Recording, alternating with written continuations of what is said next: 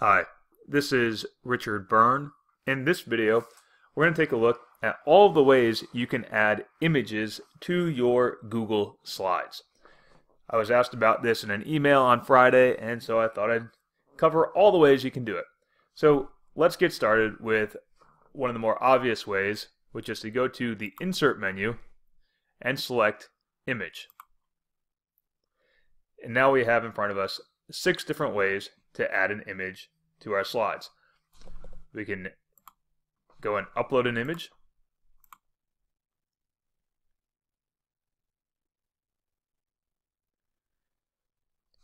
And that image is now added to my slide.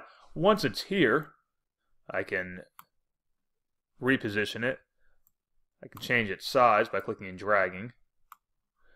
I can also apply some border shapes to it. I want to round it out and put a border on it that's a nice orange color. I can do so. I can also, from here, crop the image to make it a little smaller. Now I have my new image cropped with a border around it. I can delete that and start again.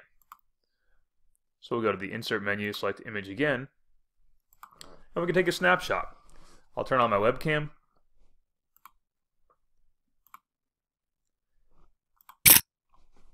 That image is now added to my slide, where again, I'll be able to reposition it and crop it as I want to. We'll use the Insert menu again, select Image, and select By URL.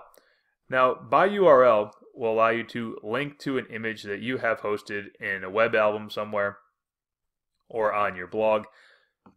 You can also link to images that you find on the web. However, I don't recommend using hot linking, and I have an explanation of hot linking that's added to the notes for this video if you look at it on YouTube, and I'll explain why you don't want to hot link to images that you don't own yourself. But let's say I have an image that I own myself. I upload a bunch to Free Tech for Teachers every single day. I'm just going to right-click, copy the image address, and paste that link, and have the image appear on the screen. We'll insert an image from one of my albums. The nice thing about this is that every image that I have added to my Google account in some way in the past is available to me through the Your Albums option. So I can go and look at photos from my phone, photos from my posts, photos from other albums that I've made, and of course from Blogger, where I've been blogging for years. You can also go to Google Drive and select any image that I've added to my Google Drive account. And the last option here from this menu is to do a search for an image that's labeled for reuse. Let's say I want a picture of a puppy, and we can scroll through and find all kinds of puppy pictures. Let's say I like this one. I'm going to click on it once and see the link appear down at the bottom here. Let's open that in a new tab and confirm that it actually is labeled with a Creative Commons license or is in the public domain. In this case, it's a Creative Commons licensed image.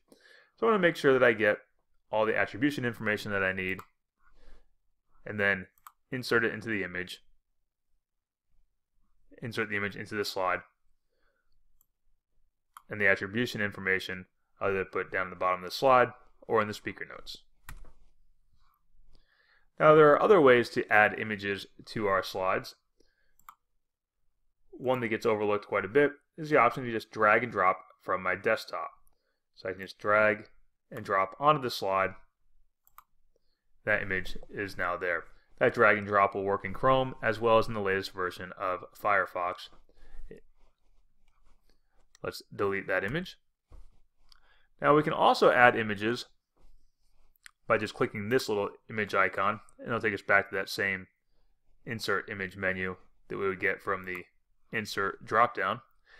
And last but not least, we can change the background and insert an image into the background of the slide itself. We'll select Change Background. Now we'll choose an image. Let's upload this image here.